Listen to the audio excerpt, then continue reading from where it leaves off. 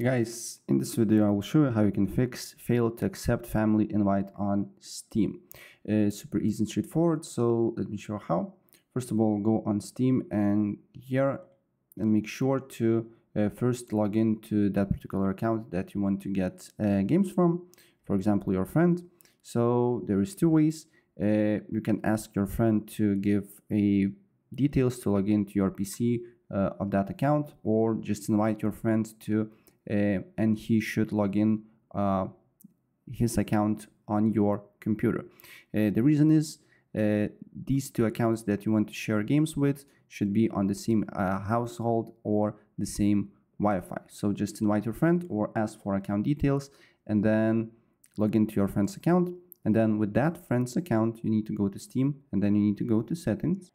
Then you need to go to family, press manage your Steam family here.